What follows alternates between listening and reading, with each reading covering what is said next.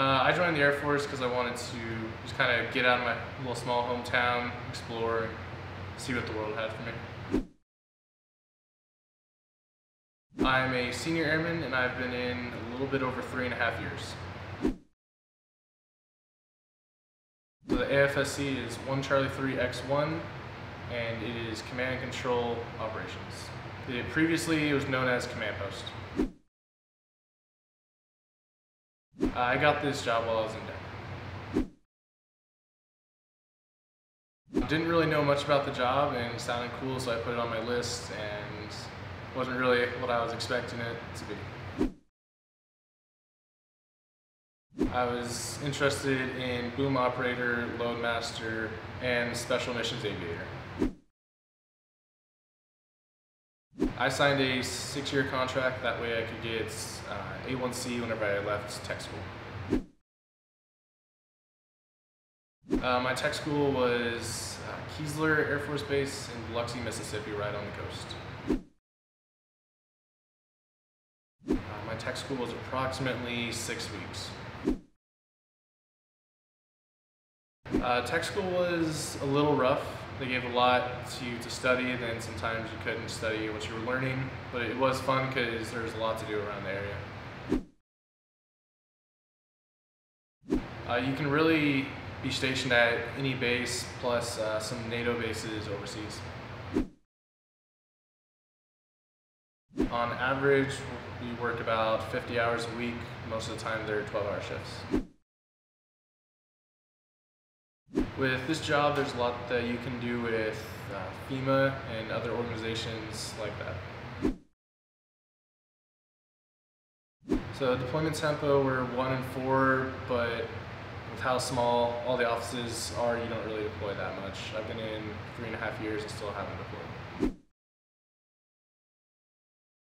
I'm not sure yet if I'm planning on making it a career. I still have a little bit of time to decide, so I'm kind of keeping all my options open and making sure I don't shut any doors. So a typical shift, you get in approximately 20 minutes before your shift's supposed to start, and you do all your checks and shift changeover, to include checking what aircraft you're following that day, because we flight follow all inbound and outbound aircraft. With flight following the aircraft, it's just making sure that they're leaving on time, getting what they need, and making sure that there's no issues. And throughout the day, there really is no, this is what's going to happen at this time, this is what's going to happen at this time. It's based on what's going on. So how there was the gate runner that happened in the UK, our job would immediately be, or command and control operations would immediately be notified, and we would talk to the commander to find out what he wants to do and disseminate the word of what he would like to do. So you guys would be the ones to kind of like disseminate the message that like the base is going on lockdown or something. So we run the giant voice, and we also run ad hoc. And then with our job, there is actually a checklist for every single item that is on there. We have 700 different series of checklists, and each series is a different thing. And then a CVC, which is your daily stuff. I was at Joint Base Pearl Harbor Hickam for the missile inbound that we were supposed to get hit with by North Korea that was inadvertently sent. So my job, we fielded 450 phone calls within 30 minutes to find out what was going on, and at the same time communicating with the wing commander and all of our group commanders, because we didn't know if it was real yet or an inadvertent message. So even some crazy thing like that, we had a checklist that kind of cover what we should do, who we should call. Each series is a different type of checklist. They're not all like 1 through 100. Like a 500 series checklist is weather. You normally have about 7 checklists right there. A 700 is kind of miscellaneous checklist that can cover multiple different things. 200 is just everything involving flight following. From aircraft is 30 minutes late, so we have to start kind of looking for the aircraft and seeing where they are, seeing if they're just running late, departed their previous station late, diverted, or in worst case scenario, did have to ditch the aircraft somewhere.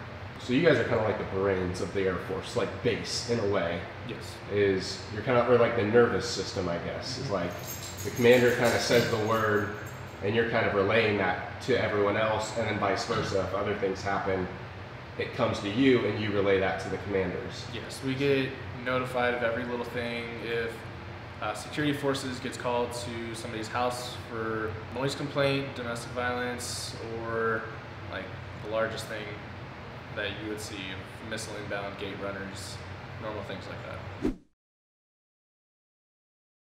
For new people coming in, I would just say be prepared for long 12-hour shifts. We have to have 2 controllers on shift at all times. So if you're working a 12-hour shift and it's you and one other person, you cannot leave to go get food. They can't leave to go get food. You can step out for 5 minutes to go to the bathroom. That's really it. So just showing up to work every single day prepared for really anything. I come with two small meals and a bunch of snacks every day, because you never know. You can put your food in the microwave but not get back to it for another 3 hours, so you're just snacking on little small things. Just for new people, just be smart with your time and be smart with your money. It is very easy to just kind of waste your money, blow your money, then you're PCSing and you realize that you just don't have any money to do anything with, and you want to do all these fun things before you leave, but you just can't. So you can reach out to me at my Instagram. It's Eric, but with 2 E's, so EERIC 821, or at my Facebook, just Eric Savage. And my wife does have a YouTube channel that we've been kind of trying to work on. YouTube channel is Moesha Roof. I'm just like military spouse with vlogs and things. Are you vlogging the PCS? We've been trying, but there's an issue with her camera and she can't figure out how to change something on the screen. Gotcha. But it's actually a camera you guys used to use. I'll look at it. I'll fix it for you guys. And then you can get back to documenting. Yes. Yeah, so she hasn't posted in a little bit, but we are looking at posting just whenever we get to Langley, just new things for us to do. We did do quite a few